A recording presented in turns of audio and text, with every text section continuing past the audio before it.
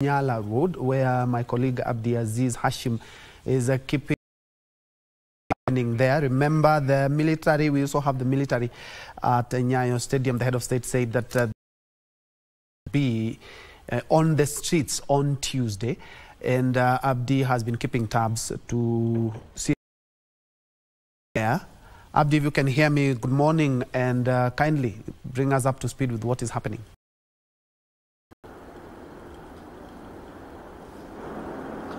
We're here at the Bunyala roundabout, Troy, and what closer to the Nyayo Stadium. Remember last week, this was the base of operation for the Kenya Defence Forces once they were deployed by the Cabinet Secretary, that is Aden Duale gazettement. They are currently here at the Nyayo Stadium. And other directions and orders if they are required within the Central Business District and its environs. You do know that Nyayo Stadium to not just the KDF but to the operations that are ongoing here. It is closer. You can enter through. You can go backwards all the way in Mpaka Langata Highway, and also you can reach in many other areas here in the. To confirm to you that the military are further waiting orders to see if the state, that is the same thing they did last time, which is to snake through the capital and its environs just to ascertain the security. What happened is that they visited major roads, and given that the protest today, if the protesters will come out eventually, sit down in various major highways that are coming into. But that is a matter of wait and see. Given that we have come through the capital itself, we have not seen so that we have seen some people in the Central Business District, but outside the Central Business District, especially this side of Nyayo, little to report, given that if the cameraman can show you, the Bunyala roundabout is very critical. These are areas connected all the way from South C, South B, Mombasa Road, also people all the way. This is a very critical nerve entering the capital. Now this is the same road that to come out. They will use this particular route to enter the Central Business District. As you can see right now,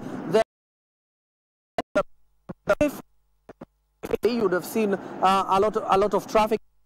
It is at 10:30 exactly, but right now into this also leaving the Central Business District, but the National Police Service, that is IG Kome, has a residence of their safety as business operators within the capital. Also, you do remember the discussion with the members of the Fourth Estate Sunday evening. He clearly stated that they will not allow capital, given that the last time that happened, people lost at least 2.4 billion in losses and damages caused. You saw what happened in Parliament at the Supreme Court. But right now, we're just waiting to see if the military will come out of to offer support to the National Police.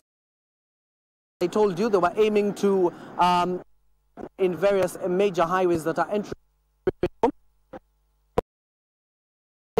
We also have Wayaki Way and Langata, and this is Bunyala Road. That is the main nerve. All the are coming all the way from Mombasa town in Uhuru Highway. This is the Uhuru Highway that will be leading to the Central Business District.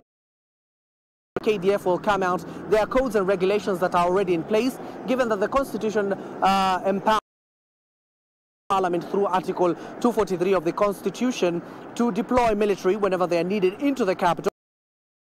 But there are only two scenarios where the military will come out, is to ascertain security and to offer support to the national other areas within the capital that are facing insecurity. But right now, this is the first reason where they are going to to ensure there is a security within the capital. But also the KDF, through their various